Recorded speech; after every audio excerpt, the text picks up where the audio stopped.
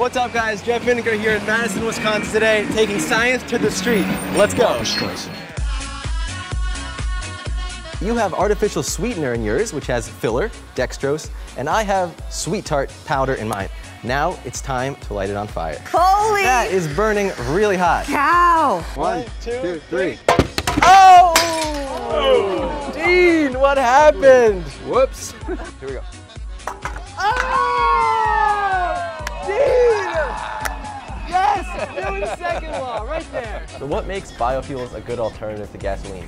The energy of the colors actually goes in the order of the rainbow. You know, like red, orange, yellow, green, blue, indigo, violet, and that can actually draw that's cool. on the glow-in-the-dark material. Neat.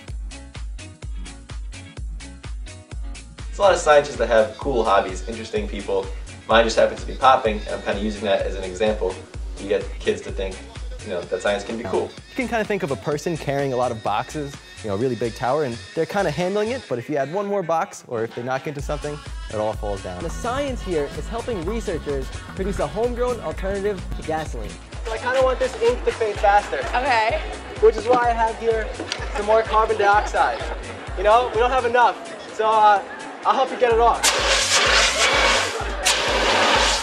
We breathe in oxygen and our body burns it. But if you eat too much candy on Halloween, then the extra gets stored as fat and it's bad for your teeth. So instead, you actually want to make rocket fuel with your candy. You want to make rocket fuel.